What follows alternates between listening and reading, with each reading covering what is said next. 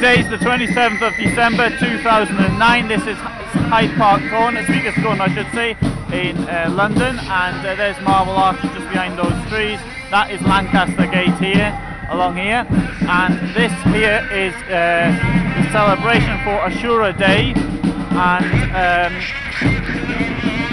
it's a Shia Muslim celebration of the life of Hussein, who was the grandson of the Prophet.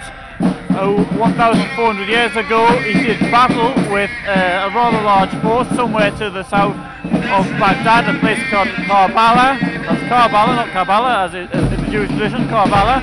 And even though he had only 72 people under him, he faced an army of 30,000. So it is said, I wasn't there, I don't know, and he was killed. But he stood up for certain rights of people's rights or something like that, and he thought that one person making this sacrifice would make a difference.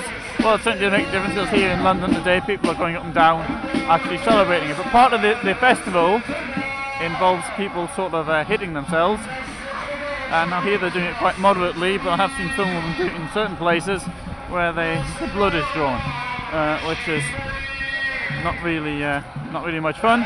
But so here it's being celebrated very nicely, and a lot of music and noise. A few police here, but I don't think the police will be needed at all.